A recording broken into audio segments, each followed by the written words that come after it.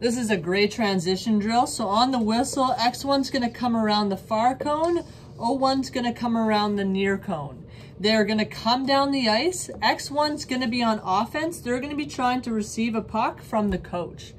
O1's gonna be coming back. They're gonna try and stay ahead of them, tie them up, so the coach cannot pass to X1. On the whistle, they're both gonna stop wherever they are, and they're gonna transition again. O1's gonna come around the top cone, and now they're on offense, and X1's gonna come around the near cone, and then they're on defense. Again, go to the whistle. When the whistle goes, they both stop, they hustle back out, and that's gonna signal the next two to start the drill over again.